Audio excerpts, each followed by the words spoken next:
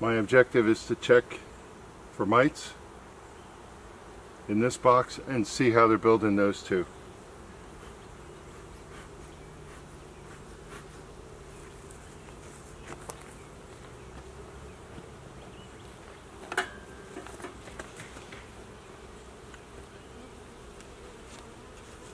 It's Friday afternoon.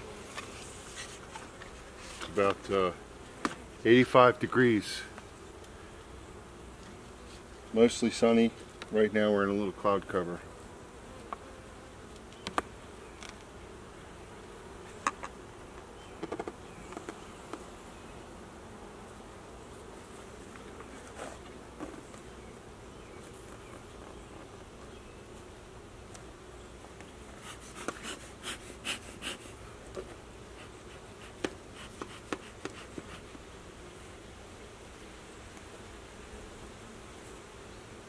I'm happy I see good progress already in this box. But I'm not going to go through it yet. It's not my goal, right? You know, my goal is to get down to the brood chamber.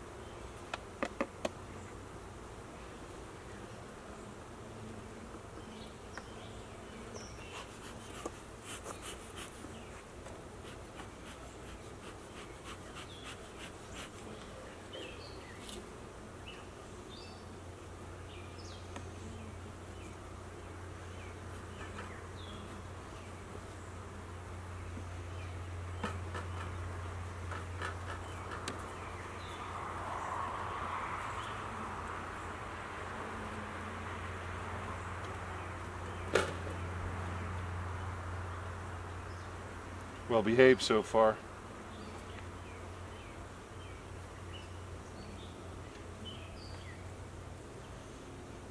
I'm going to get frame number 5 over, and I'm going to take number 4 out. And I'm looking to see if the brood is here. I'll look to see if I can find my clean while I'm at it.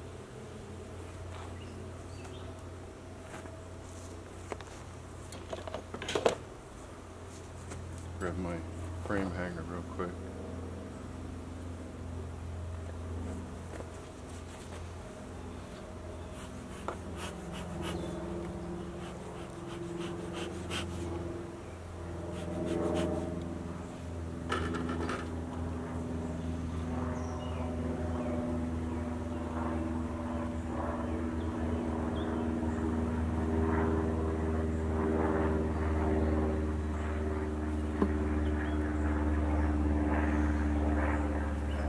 The reason I'm taking this frame is because I don't want to smash the bees on the outside against the woodenware.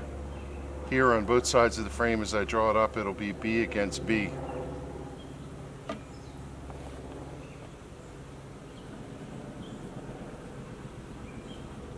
It's just drawn comb, nothing in it, which is kind of a surprise to me.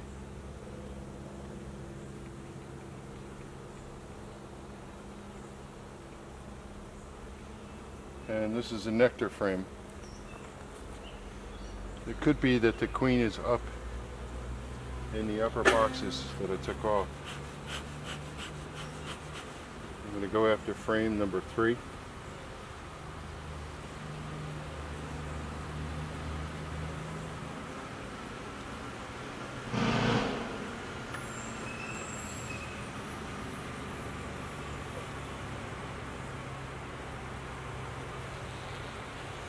Yeah, this is what I'm looking for. Carpet brood. Beautiful.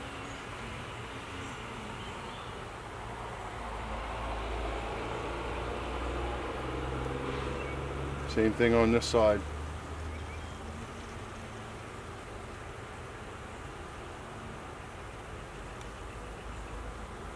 Going to spend a moment looking for queens just in case.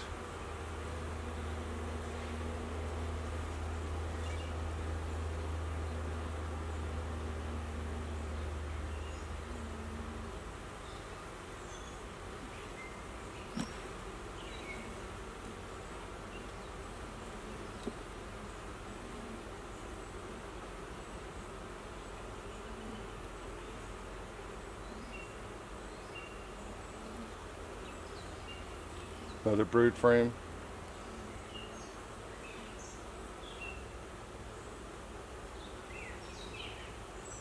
And a queen.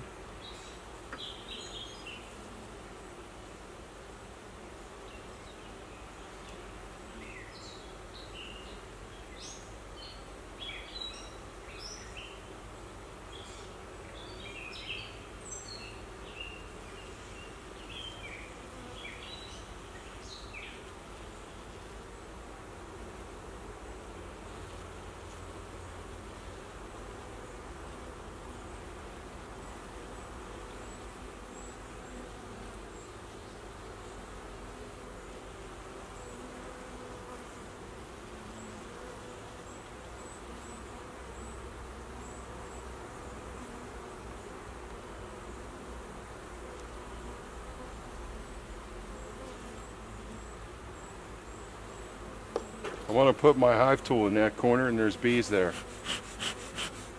So I'm just going to give it a little smoke and that'll clear that corner out. And now I won't crush any bees while I'm going in there.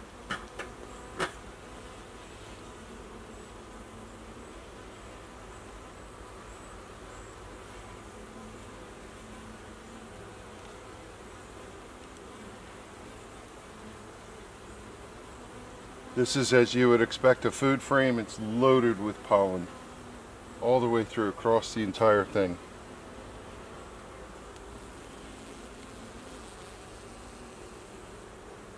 And brood on this side. And pollen all the way across where it's not open.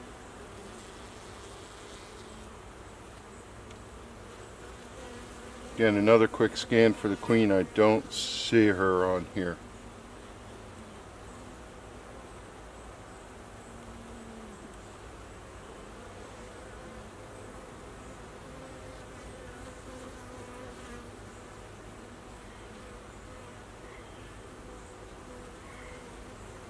But I'm happy with what I see. Oh, there's as many bees on the face as there on the inside of the box as there is on the comb.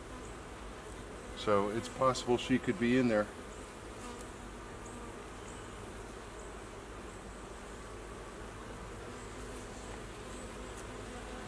Just for giggles, I'm going to pull this last frame. I don't think she's going to be here, but I'm going to check anyway.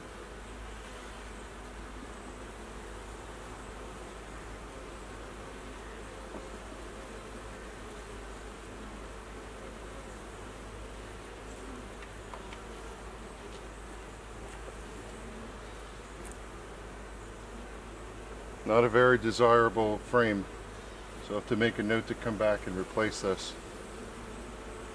You see it's plastic and it just looks awful. The queen's not here either. Okay, so my thought is I'm going up. Well, I'm dripping on the bees, that's not good. Dripping sweat. Sorry girls, drip on you. I'm going to put frame number 4 back.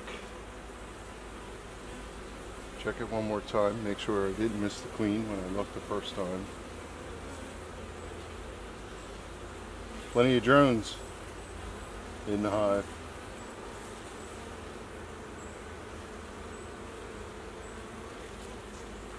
Gotta be careful leaning over because I'm dripping sweat off my nose. It is 85 degrees.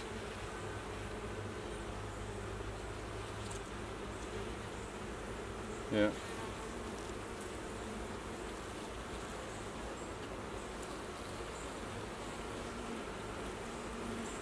Yeah, no queen. So let's go up and look a little higher and see where we are. Put this box back together.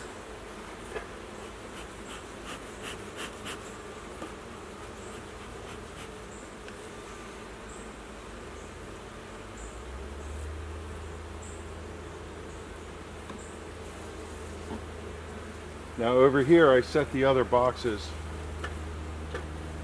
and I covered them off so the bees don't fly. And they're in the dark, which is what they like.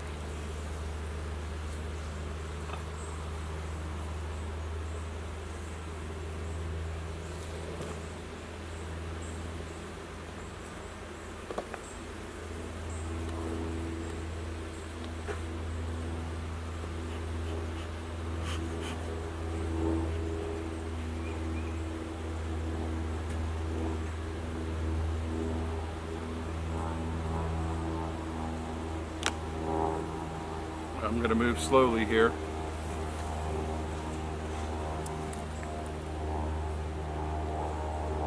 Try not to crush any bees as I come down.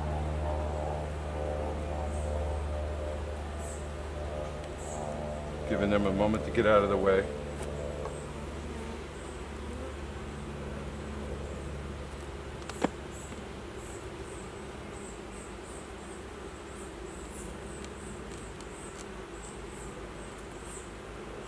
Now I'll go through the same drill here, is just look through these, see what I have.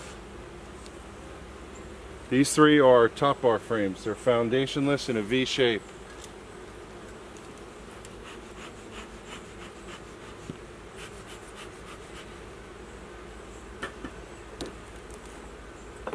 So ultimately I want to look at these 2. I'm going to go after frame number 2 first.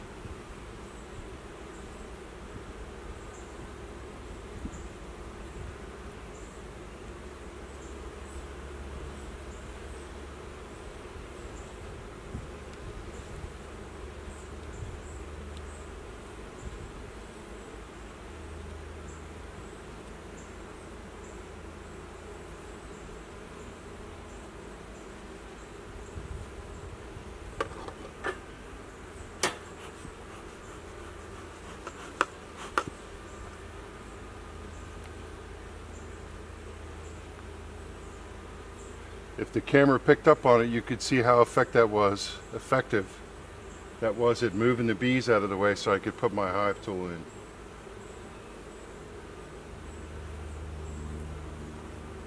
Full carpet of brood. So on the camera you see the brown material here. I'm going to look for my queen while I'm talking. This is bees underneath wax capping. That's what you're seeing, and usually they store honey in tree fell over there, big branch. They store honey and pollen all the way around it. But look at the other side.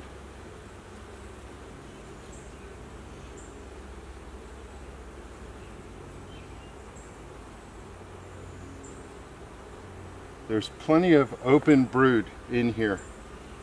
So it probably doesn't show up on the camera, but there's eggs to larva to pupa all the way to capped all the way across. So there's obviously an operational queen, and she's been here just a short time ago.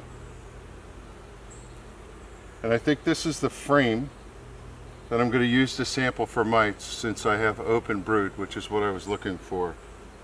So now what I need to do is ensure that I don't have the queen on here, because when I take my bees for the sample, I do not want to sample the queen. So I'm just being careful to look for the queen anywhere on this side. And the good news is the bees are relatively stable. I don't see tons and tons of bees running around, so it lets me easily inspect the frame and look at every bee and just double check that the queen is not here.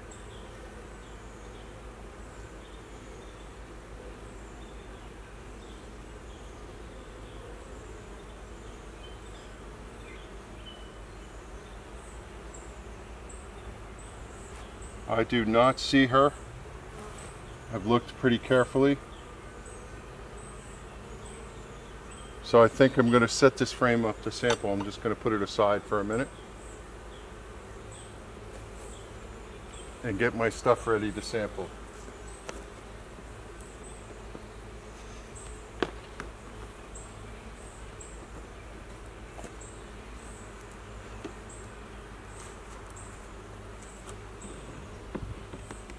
Now I know it looks like I set that down on the bees, but the frame hanger itself prevents the plastic from laying down and smashing any bees. So what I'm going to do is grab this frame, do one more check, shake the bees down, get a half cup of them, and I'm going to put them in the liquid and cover it off. That'll sacrifice those bees, but then I could shake them and determine whether they have any mites on them or not. And whatever mites are free, they will go back in, or whatever bees are free, they will go back in the hive. So one more check for a queen. And just as I say this, one of the other things that I'll do when I shake the bees down onto the plastic, I'm going to give a quick scan there, because when they're flat on the plastic like that, it's easier to see a queen if you know what you're looking for.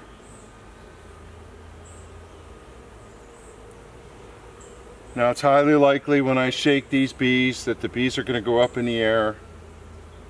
It generally is not going to cause a problem.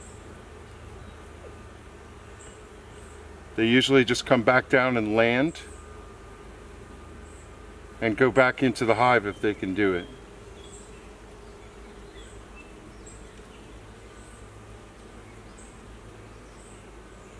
I've been breathing on the hive, or on the frame as I've been talking, and my breath is the reason they're all retreating.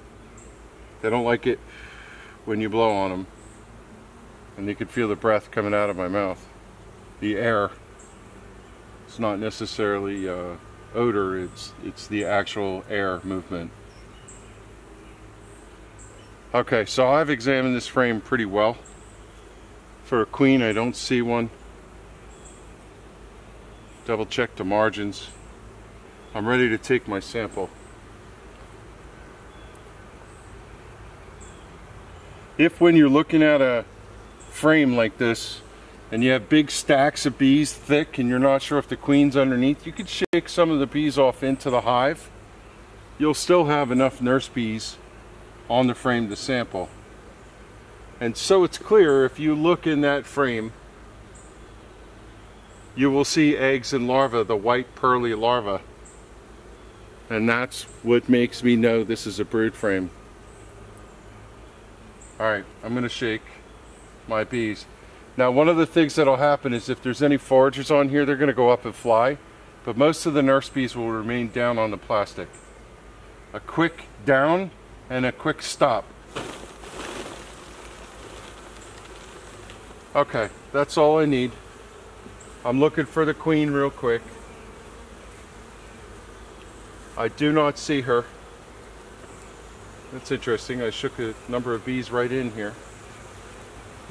So I'm just going to be careful to scoop bees over here in the corner. Get my half cup measure.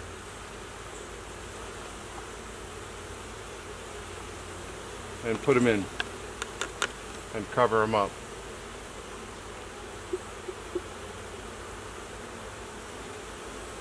And now what I'll do is just take this plastic, turn it over, and I'll let all the bees walk back into the hive. Be careful I don't pinch any.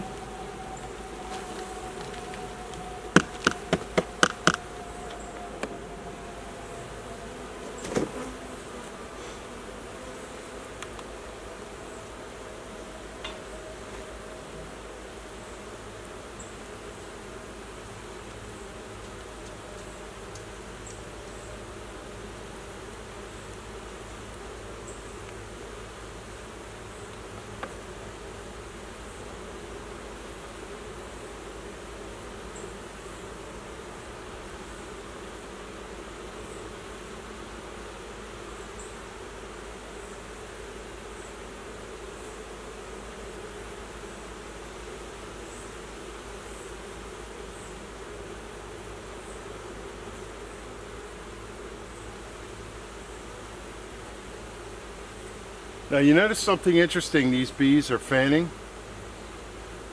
They've picked up the scent of the queen inside, and that's the indication to the bees up in the air that the queen is in the hive.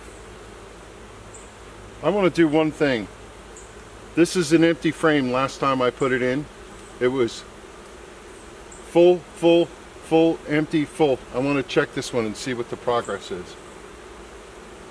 So before I put it all back together, I'm just going to quick spread this one out and take a look at the progress of my hive to see how they're doing building out comb for me. Excuse me, girls.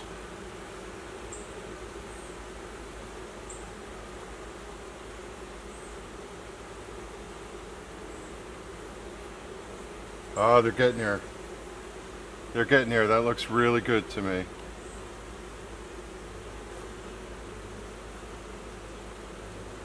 Yep, and the frame next to it is drawn. So my goal here is this hive has a false floor, if you've never seen it, in order to facilitate building comb for a top bar. These three frames are top bar frames. That's the point of this special nuke that I have this spring. I'm trying to restart my top bar hive. Okay, so that's enough. I'm going to put the hive back together and go inspect the next one.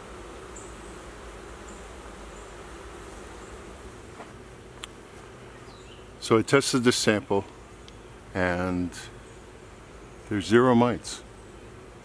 I was so wondering whether that was true or not that I stood and shook them for another 2 minutes. And I see some debris, but no mites in the sample. So that's a good sign. It doesn't mean I'm out of the woods. I got to check the rest of my hives, but at least for this nuke, it has a low threshold. I can't believe that there's 0 mites in here, but from my sample, there's not a single mite in the jar. See that on occasion, but it's pretty rare. By the way, this is blue fluid that you would put in a windshield wiper. Windshield washer for your vehicle, that's what I'm using.